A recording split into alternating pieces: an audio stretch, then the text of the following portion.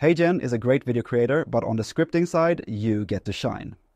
Now, your own message and your fantastic communication can be added to the mix. On the script page, you enter and edit your script.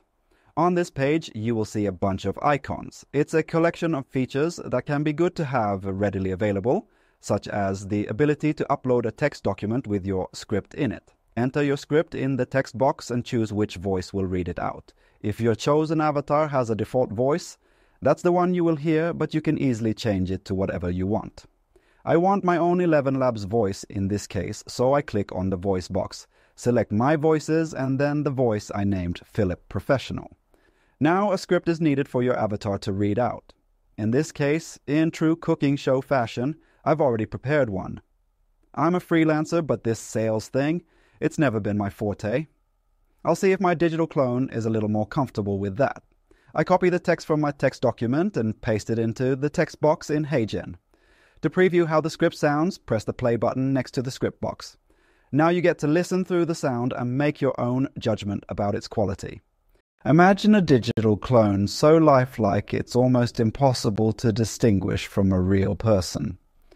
An avatar that not only looks...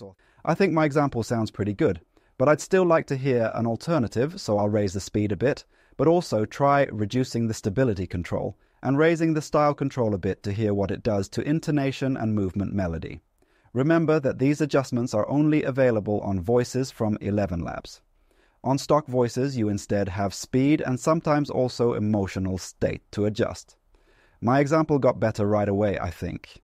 Imagine a digital clone so lifelike it's almost impossible to distinguish from a real person. An avatar that not only looks authentic, but also you may hear words that don't quite sound right. Unusual names or foreign language words are usually the ones causing problems. This leads me into the pronunciation correction feature. It is quite limited in its current form, but better than nothing. When you highlight a word in the script, an option called pronunciation appears. When you click on it, you get the option to print the word out as it sounds. Highlight the problematic word and try to write it out as phonetically as you can. It may take some patience from you.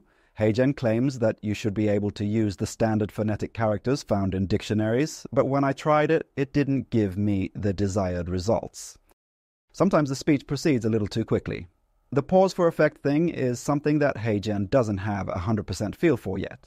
If you feel that a pause is missing, you can insert pauses in your script yourself. Once you have the text cursor at the place in the script where there should be a small pause, you can easily tap the little clock icon to add a half-second pause. Add more for a longer break. If you want to divide your script a little more clearly, you can place the cursor where there should be a natural break in the script and just press the Enter key.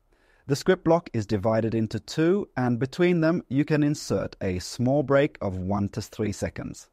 The voice generator takes a lot of things into account in its interpretation of a script, and after a few tries you'll get a feel for how the script looks, linked to how the voice interprets exclamation marks, question marks, hyphens, line breaks, and so on.